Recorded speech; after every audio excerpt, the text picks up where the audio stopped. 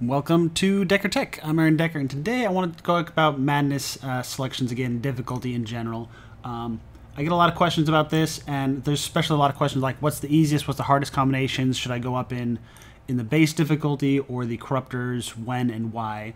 And so let's get right into it. If you have any questions, please ask them in the comments, and I will respond. And yeah, so you start with, zero madness, no corruptors. This game is training wheels. Also, you have to grind out your perks. The game, your characters are not very strong. So as they get stronger, you'll be able to handle harder. Like the monsters will just fall over easy peasy. So once you get a decent amount of perks, madness 0, they should fall over pretty simple. It's designed to not stress your resources on healing, on damage, on stuff like that. And so this base slider here, it's got a lot of words, and it does a lot of things. But for the most part, in general, just go up this scale if you feel like you have too many resources or the monsters are too easy to kill. Because these scale both of these fairly linearly. Of you get less and less resources as you go up the tree. Man, my decks are too easy to craft. I don't feel challenged in my deck building. Then go up on a base difficulty. Oh man, these monsters just fall over in one spell. Not everyone has a turn, because in multiplayer that happens a lot, where one person does all the damage, and the turn order matters. Where man, the slowest character doesn't get to play the game because the monster's just falling over. Increase your base madness then, because the biggest thing here is monster health goes up very drastically, and your shards, your starting golden shards, goes down very drastically as well. So I'd say 0 to 6 is very straightforward. 7 and 8 are very drastic on starting, because you see we're going down 100 golden shards per. So base, what is it, 3, 800, 100, 100. Like, we're only going down 100 at a time. But they're going from 6 to 7 and 7 to 8. You're losing a lot of gold here. And the health on the monsters is scaling up twice as fast too, because monster health is going up by 5%, and then here they're going up by 10% apiece. So I would say base, like if you're going up the madness, consider heavily going from 6 to 7, like twice as much. Consider like it's 2 steps instead. Like this is madness 8, this is madness 10. These steps are much bigger than these steps, if that makes any sense. So on the base scale again, if you're finding, man, I can just cycle through my deck, I don't like that I have this cheesy combo, well then madness 2 or higher is for you, because that's when the exhaust mechanic comes in. You can't cycle through your deck infinitely. If you're like, man, I hate that I don't like this chest system, I don't like relying on these chest rewards that I get after a run, or these are too easy or they're too hard or something like that, madness 3 is for you. Madness 2 to madness 3, you actually get a lot more gold on madness 3 than you do on madness 1 or 2. Just because the chest reward system is gone. The 0, 1, and 2 rely on those chest rewards to get a lot of shards and golds for your starting decks.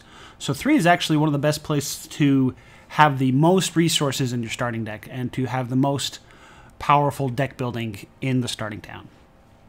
And then you can just scale after that. These, like, you're not going to feel like, yes, the hit point, the max, these are tied together. The starting resources and the monster HP are tied together. But basically, just scale from 3 to 6. Just do it based on what starting gold you want. Yes, there's some issues with deadly injuries and starting energy and stuff like that. But for the most part, just kind of rely on this starting gold on how you feel comfort-wise there. Because you have other options over here in Corruptors. And let's get to those now. Corruptors, Impending Doom. If you're running into Impending Doom, don't click Impending Doom. Like, if your fights are going 8+, you have other problems, and Doom will just kill you. Otherwise, it's just a free one. It's not going to affect anything. Decadence. So the thing with Decadence is this really just nerfs direct healing the most, and then healing in general. So if you're finding that the monsters, like, you want to make monsters harder, or you want to make fights harder, but you don't want the monsters to have more hit points, Decadence is a good option to be like, okay, now there's kind of a war of attrition. It's a lot harder to go longer into the fights because I can't keep the team up. If you build around it, you're not really going to notice it. So don't be afraid to just not use it if you find that it's nerfing a direct healing build that you're playing. If you're like, man, I'm not having fun. Like with all these corruptors, if you're not having fun with it on, turn it off. It's not like, all it's doing is increasing your score. Like, and unless you're going for score, you have to be on max difficulty for score to matter, really, like the current system. There's no scoreboards for each difficulty. There's only scoreboards overall, so max difficulty is the only time score matters. Otherwise, these aren't doing anything other than as advertised. So if Decadence is affecting your run, just don't take it. But this will only affect direct healing, and like I said, if you want the fights to feel more of a, like, man, these monsters aren't hitting me hard enough, but you don't want to increase their strength on this scale or in other corruptors, go ahead and do Decadence. Restricted power. I have many a game where restricted power doesn't hurt me, and sometimes it even helps me. Restricted power turns off a lot of decks, though. I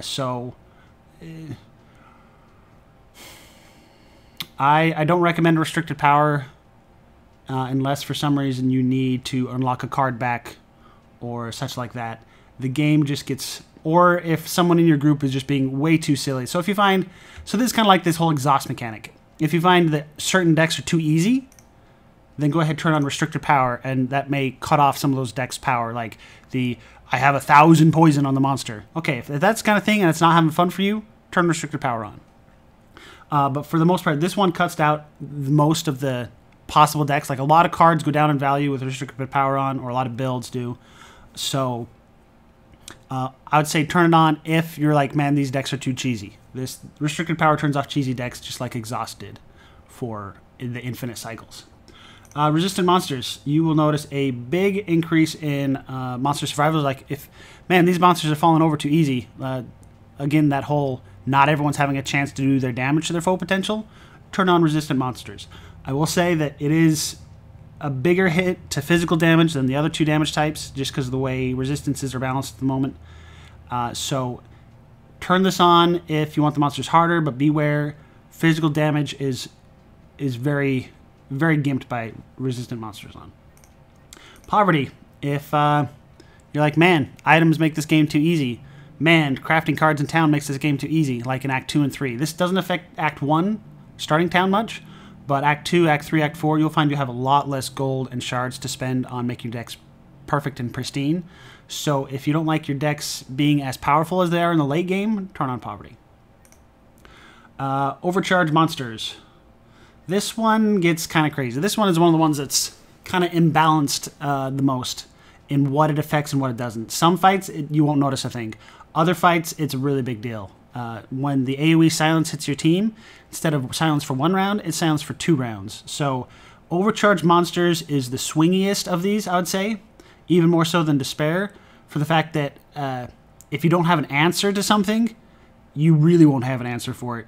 Like, I don't know how to explain it other than that. Just think of every buff or debuff on yourself, and if there's one that you hate and you're like, man, I'm so glad this just only lasts 1 turn, yeah, overcharged monster says 2 turns. So just because of the way this like doubles the effects of so many things that are balanced around 1 charge, like I said, some fights no effect at all. Other fights, the biggest deal in the world. Even if it's just +1 speed or fast or slow, that's a big deal. But it's even greater effect on the silences, the paralyze. Man, if you go for, you can't go for the frozen corruptor anymore, because instead of them paralyzed, instead of half your turns being taken from you, like if all the monsters stayed alive and each one of them paralyzed one of your teammates, you'd skip a whole turn, right? With overcharged monsters on, you lose the game. You no longer take turns, because every 2 turns they put a paralyze on you for 2 turns. So overcharged monsters, the swingiest, most imbalanced one of them all, but also can have 0 effect in some of the fights. So be very wary and leery. So anyway, be very cautious about enabling this one. This will definitely increase the difficulty of very certain fights, and you'll hate certain elites a lot more because of overcharged monsters. Random combats. I play with this one so much, it's so hard for me to explain the difference on it. I like that it adds champions. Champions is where a lot of the character of this game exists. Getting to know the champions' names, knowing which ones you hate and like. Now that you can preview them on the map, random combats is super fun, because it's very like, you look on the map, you look at your route, you're like, oh, I want to go this way, and then you check all the routes, and you're like, uh-oh, this one has Lana, or uh-oh, this one has Colin, or you know, Steven, or you get to know the names and the ones you hate the most, and everyone has their certain ones they hate more than others. And so I think random combats, of all of these, this is the best one to turn on for a game experience. Like this one, it makes the game a little harder, but it makes it way more fun. Like this, of all of these, this is the only one that increases the fun level for me. And Despair. I like Despair, but that's just because I like powerful cards too. Despair is kind of the same line, except for instead of adding champions, it's now all the monsters are more powerful and they feel more like characters on the scale of how strong their cards are.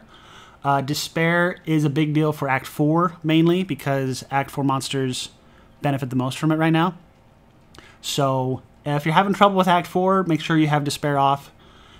If you don't like how overpowered some of their cards are, like their Stockade versus our Stockade, or their Entrench versus our Entrench, Despair just makes that a bigger difference. So this adds more character, but more in a more extreme way than random combats. Like random combats gave the monsters personalities. Despair just makes them dicks, pricks, mean people. I don't know. You know what I mean? Like it gives you incentive. I have a 101 Dalmatians quote here. Something like, it's the need to annihilate. Like Despair, you just feel so much weaker than them at some times, and it makes it more of a struggle and an obstacle to overcome and beat them. So this is definitely hard mode enabled for Despair. I would say of all the Corruptors, I think the most enjoyable way to play is random combats on, and whatever your flavor of starting gold is. I would say for me, 6 in random monsters is fairly easy, but supply exchange is gone, so I can't sell supplies, so I can't like, oh, I really want this card, let me buy it. I can't cheese cards in like that. I can still buy rare cards in the starting town. I have lots of economy to begin with. Monsters are fairly rough, and this allows me to play any build I want. So I'm not like, probably maybe resistant monsters. If I'm not going a physical build, I'll throw in resistant monsters. But like I said, resistant monsters kind of really handicaps the physical builds.